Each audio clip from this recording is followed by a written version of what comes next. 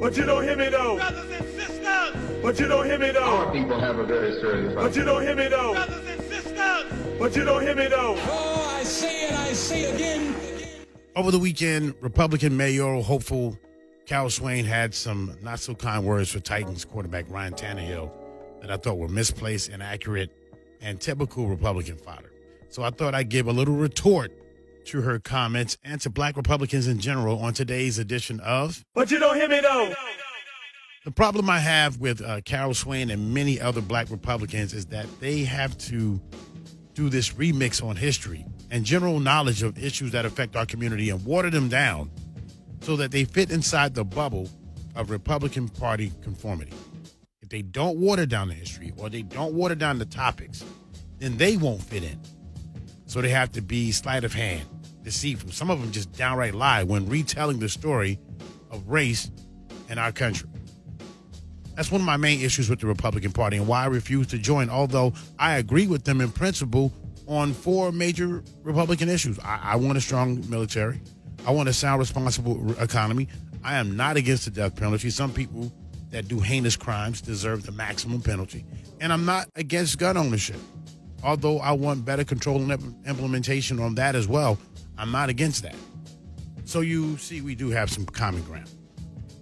But Carol Swain, you're in no position to tell Ryan Tannehill that he should educate himself on the history of race in our country. He can easily see the ugly times that were and how brutal they were to black folks by looking into any encyclopedia, Wikipedia, or any other media. There were laws written 100, 150 years ago that still permeate through the black community and affects black folks till this day. Because those laws stop generational wealth, they stop generational voting, they stop generational housing choices. Those racist systems that were exacted on your grandfather and great-grandfather slowed you down from having certain inalienable gifts today. You can't tell us that there's no racism today. Because the entire time that you're telling us your stories, Miss Swain, Nikki Haley, Senator Tim Scott, about your parents and their grandparents' encounters with racism, you're actually describing the systemic racism that folks like Tannehill knows exists. Maybe not as harsh as those days, but nonetheless, it exists. So if it did exist, as you say in your stories, and you say that now it doesn't exist, what is the exact date that racism ended in our country? I'll wait.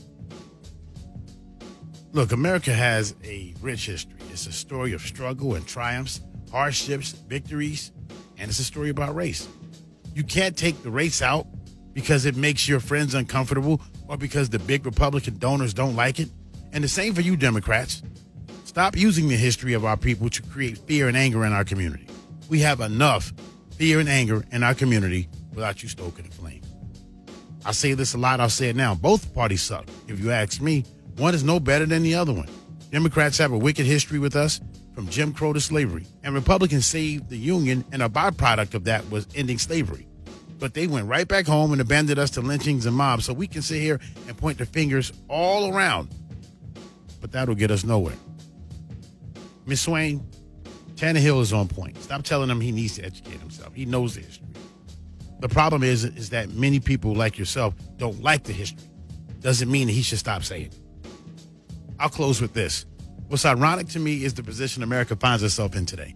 The issues of injustice and social equality is at the forefront, and it's twisting and turning America into whatever it is that she's going to become next in her constant evolution.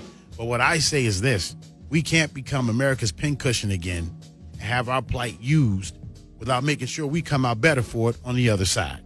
And since both parties have used us at some point in time in history, I say we must stay vigilant and make sure we get out of this time everything that we can.